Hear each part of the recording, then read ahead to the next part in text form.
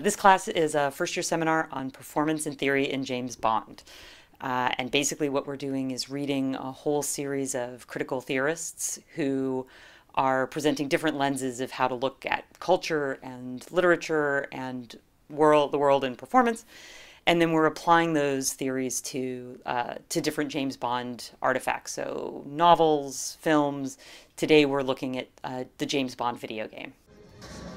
Way too far away. Yeah, it's a shotgun. Way too far away. Come on, Boris. Go slap him. We are looking critically at the different incarnations of James Bond as a video game character and what it means to play Bond. I thought it was a lot of fun because I usually just play them on my own, so it's cool to actually get to do it with some people. This game, like especially, is just a lot of fun with the different characters and stuff like that. I think I was playing as Jaws, the henchman. Honestly, like it just sounded interesting. Like I was kind of curious to see like how they would make James Bond like an academically rigorous topic. Play through this round, so we'll play 5 minutes. Be thinking about ideology. We use it as like a lens to look at like a lot of really dense and like complicated like literary theory, like from all different perspectives. Like we've done like feminism, Marxism.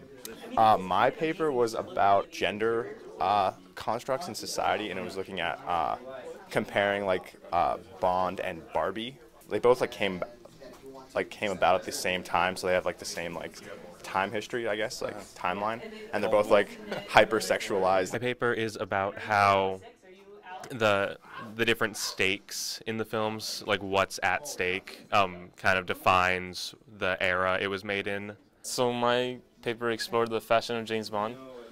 He's always been a fashionable character, and he's never been really trendy. So it was interesting to see how he stayed relevant and stayed classy through the 60s all the way till now. Because Bond goes so far back, so the first novels start in the mid-1950s, the first film is 1962, and it's been enduring since then. So basically Bond becomes a kind of cultural sponge for whatever era he's in.